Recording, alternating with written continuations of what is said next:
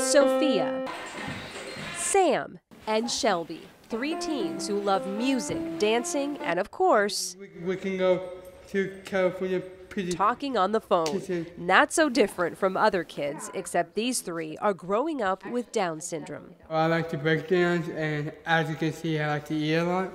Like dancing. Hang out with my boyfriend.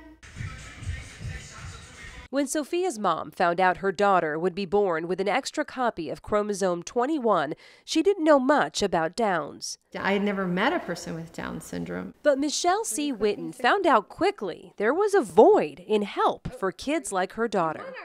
Michelle co-founded the Global Down Syndrome Foundation, now the nation's largest source of funding for Down syndrome-related research, medical care, and programs. Global has donated more than $32 million to establish the first Down Syndrome Research Institute, supporting over 400 scientists and 2,000 patients.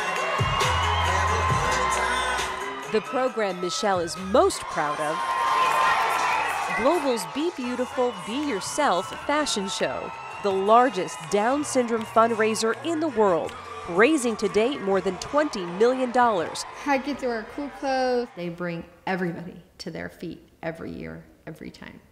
Giving these kids the confidence and the knowledge that they can do and will do anything they want to. Down syndrome is actually a small part of me, and never get to define me. I'm Nancy Alvarez reporting.